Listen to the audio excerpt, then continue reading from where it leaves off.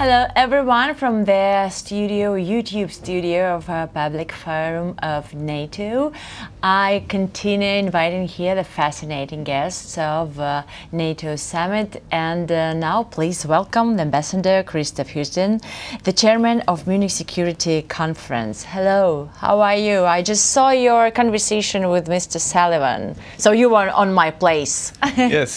So interviewing him. I hope you don't ask as difficult questions as I think I asked Jake. No. Yeah, this politics. I have my guests with their emotions and their feelings about this summit, because it's really under the great tension of, people of Ukraine, under the great attention of the whole world, and a lot of responsibility on all the countries, members of NATO. So what do you see the possibility for Ukraine to become a key player in NATO to provide security in Europe? Ukraine is doing this right now. When Ukraine is fighting off the Russian aggression, Ukraine is of course fighting for its own freedom, but Ukraine is right now defending the freedom of all of Europe. If Ukraine would lose this war, just imagine, and Vladimir Putin would see that his objective to rebuild the Soviet Empire would be successful. He would, look into the direction of Moldova. He would look into the direction of the Baltic state and even beyond. So Ukraine is right now fighting for the freedom of Europe. The analytics commented yesterday, and the communique declared by Stoltenberg like that we helped Putin just to continue his aggression, because he can see that nothing happens. I mean, all his narratives that he's afraid of Ukraine to be the member of NATO, he's okay with this, and he will continue his aggression. Do you agree with this? Well, we see that Putin continues the aggression, although his plans that, you all witnessed this, of course, his plans to run over Ukraine in February of last year were thwarted. He was not successful. He has lots of casualties. So many Russians lost their life, but the guy continues to fight, and he believes that he has more staying power than Ukraine and NATO.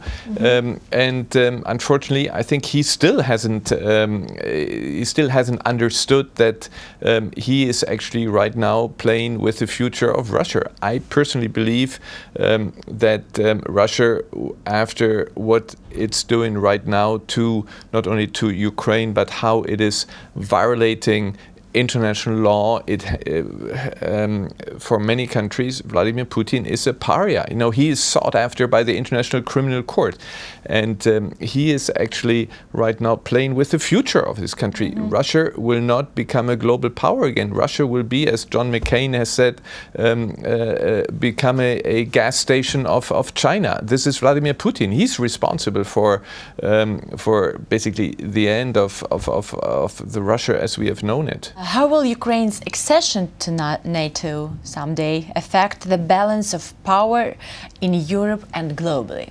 First of all, when I've been working with Ukraine for many years, and I'm just amazed by this country and by the people of this country, how from a country that was to a certain degree a divided country.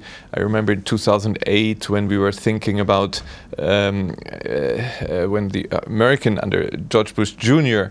was pushing for Ukraine membership. We saw that the Ukrainian people were divided. Polls were about 50% in favor, 50% against. We had a president, Yushchenko, Prime Minister Timoshenko, who were fighting each other. Today, there is unity between Ukrainian speaking, Russian speaking. This is one unit. They have one enemy, and they have now really created their national identity. They hold together. They defend their country. And to have Ukraine, such a proud people with such an experienced armed forces, to have them in NATO will certainly strengthen NATO and strengthen Europe. So I'm looking forward to the moment when Ukraine will become member of NATO. But let me say one thing. Of of course, we live in a time of war right now where you cannot develop the institutions in your country the way that they still have to be developed. There is still, you know it better than I do. Yeah. There are lots of oligarchs. There's corruption. I think what needs to be done is build a very clear democracy with a division of powers, with a strong independent judiciary, and all this. This has to be built. But after this experience, I'm very certain that the Ukrainian people are ready for this. Yes. What contribution do you exactly expect Ukraine to make in the context of global security after it enters NATO? Well, Ukraine is the largest country in Europe. It is already today a player. I was ambassador at the UN, and Ukraine plays an important role. Ukraine, with its products, with its grain, is an important contributor to food security worldwide. So it is already a global player today, and I think that in the framework of NATO and framework of EU, as an important player, one of the largest countries then in NATO and EU, I think I'm certain that Ukraine will play an important global role, and I expect also then, as the Ukrainian people fight for freedom, for humanity, they fight for values, that this will also give an example to other people, and to stand up against those who violate international law. It gives an example for others. So I'm looking forward. I'm already experiencing how Ukraine is an important player, but I think after the war we'll see that Ukraine will become an even more respected player worldwide. Thank you so much. I'm just thinking, while listening to you, that I hope that next time, on the next Munich Security Conference and the next summit of NATO, we will meet with you and we'll talk about the victory of Ukraine and about the reconstruction and the reparations and whatever, and the war will stop. Thank you so much, Ambassador, for coming. I hope with you that this is the case. Thank you very much for having me. Thank you so much. Bye-bye.